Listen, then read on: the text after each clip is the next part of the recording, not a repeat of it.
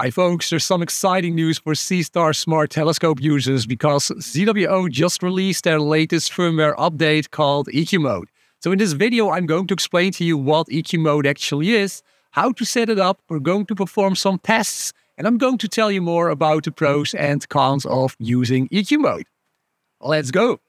If you're a Seestar owner, you've likely received the update already. If not, just open the app and you should see a firmware update instruction for your Seestar S30 or S50.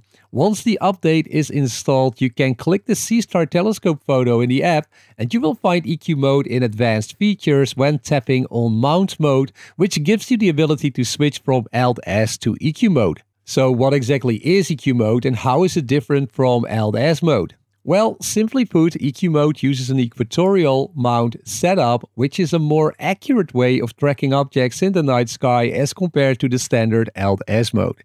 In EQ Mode, the telescope is aligned with the celestial pole of the Earth, allowing for more precise tracking and reduced field rotation during long exposure astrophotography. In its original Alt-S mode, your Seestar telescope moves up and down and from left to right, but it isn't tilted to the celestial pole to account for the Earth's rotation. This affects astrophotography in two key ways. Let me demonstrate this using Stellarium, which is a free virtual planetarium. Here we have Markarian's chain. This is a stunning collection of galaxies visible in spring. You can see these galaxies in the northern hemisphere rising in the east evening sky, and note that when they reach the highest point in the southern sky, they begin to rotate and eventually point down towards the western horizon. This creates two problems when tracking objects in Alt-S mode. First, since Alt-S mode only tracks movement in up, down and left-right directions, it cannot follow the curved motion of celestial objects precisely. This is why the Seestar app restricts exposures to 10 seconds. Second, as an object moves across the sky from east to south to west, it undergoes rotation, causing certain areas of the sky to drift out of the telescope's field of view over time, a phenomenon known as field rotation. To compensate, you can track in EQ mode after aligning your telescope with the north celestial pole if you're in the northern hemisphere, or the south celestial pole if you're in the southern hemisphere. This allows your Seestar to track the sky more accurately, following the natural motion of celestial objects. As a result, you can take exposures up to 30 seconds, capturing more light per image and reducing noise, since the camera sensor gathers more light as compared to a shorter 10-second exposure. Now, let me show you how to actually set up your Seestar telescope in EQ mode. To get started, you'll need to align the Seestar with the celestial pole by putting it in the correct latitude position for your location. For this, you'll need an equatorial wedge or tripod capable of angling the telescope horizontally. I highly recommend using an equatorial wedge like my Skywatcher Sky Adventurer, which is a solid choice that costs less than $100 and it is much sturdier than using a photo tripod setup. Here's how to set it up. First, level your tripod and point one leg towards the north, at least when you are in the northern hemisphere like me. Second, attach the equatorial wedge to the tripod. If you're in the northern hemisphere, point the wedge towards the south. Yes, this might feel counterintuitive, but trust me. Use the bolts on your equatorial wedge to get it into the correct latitude position for your location.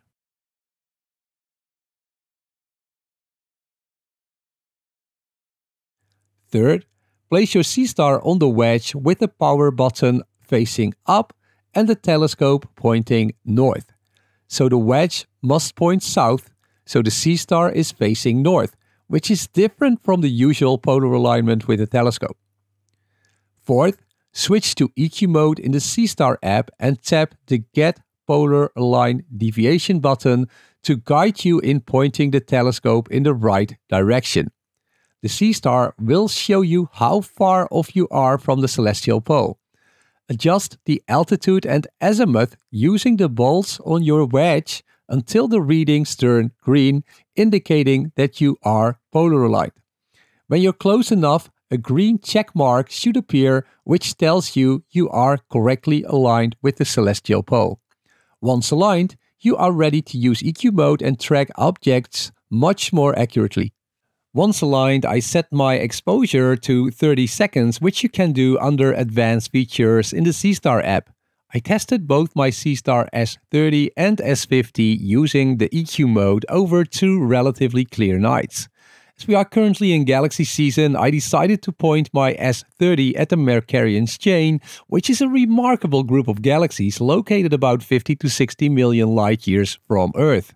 I selected the object in the virtual sky atlas and used framing mode to capture all of the galaxies in the chain.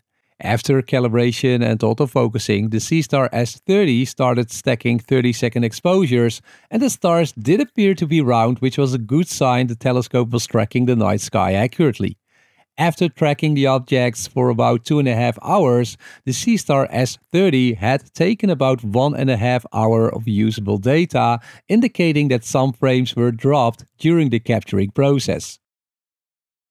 The skies definitely weren't perfect with some high-hanging clouds, and consider that I was imaging from a light-polluted city sky under Bortle 7 conditions, so this isn't the ideal way to photograph galaxies, as you should really be under much darker skies. But for an EQ mode test, I figured I was fine. This is the unedited stacked image, and I did notice some elongation in the stars, which suggests that the EQ mode wasn't tracking perfectly. Here's a stacked image I processed with the light polluted city sky background dialed back as much as I could, and the stars corrected as round using RC Astro's Blur Exterminator in PixInsight. Next, I decided to put my Seestar S50 into EQ mode, and I checked the polar alignment deviation and I adjusted the bolts of the telescope wedge until I got a green checkmark. Then I started photographing 2 objects using the maximum 30-second exposures. First, I decided to capture the Leo Triplet, which are 3 interacting spiral galaxies about 35 million light years away in the constellation Leo. I tracked the Leo Triplet for about 2 hours and ended up with 1.5 hours of data. Again, my tracking wasn't perfect and I ended up with some elongation in the stars if I look at the unedited stacked image. This indicates that my alignment again wasn't perfect that night. Here's the processed image of the Leo Triplet, which I was happy with considering the city light pollution and the 250mm focal length.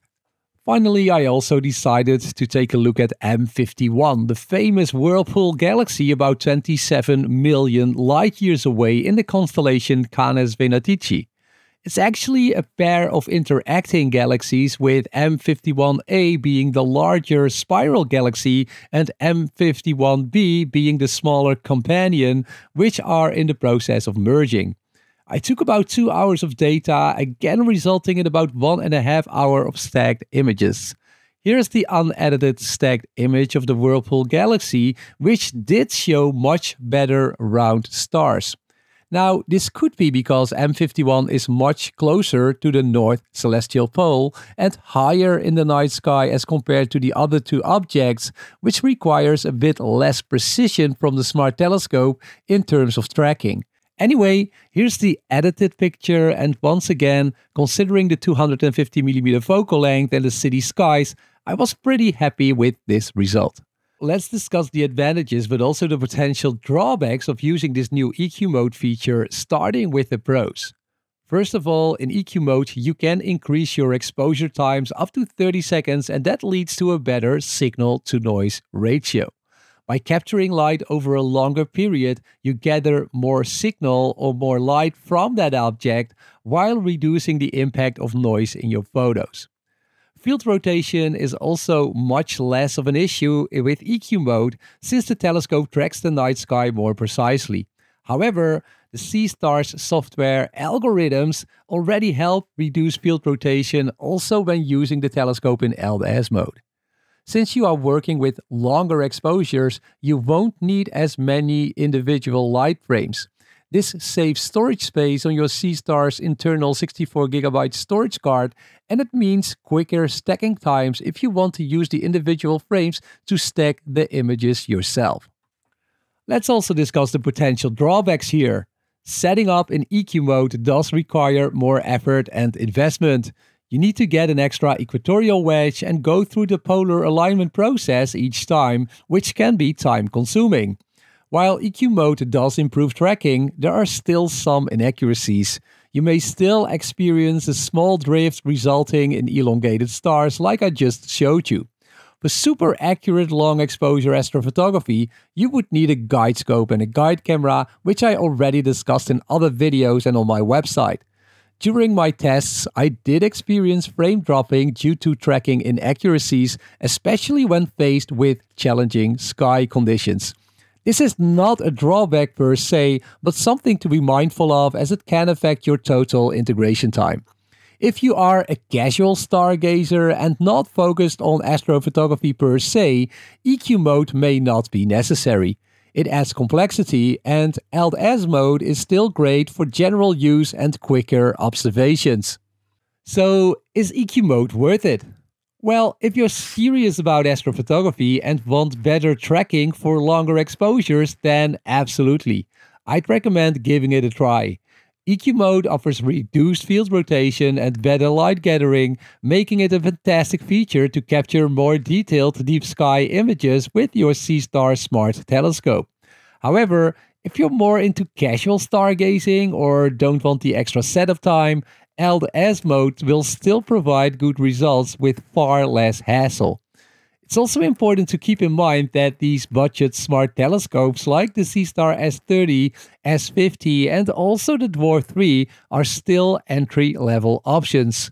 Speaking of the Dwarf 3, one of Seestar's biggest competitors in this price range, it is offering up to 2-minute exposure time, so we will probably see similar upgrades to longer exposure times for Seestar telescopes in the future. I've just finished the comparison video between the Dwarf 3 and the Seestar S30 and S50, so be sure to check that out on my channel. Hope you found this video helpful. If so, please like, share or subscribe as it really helps me to grow the channel and create more content about astrophotography. Clear skies!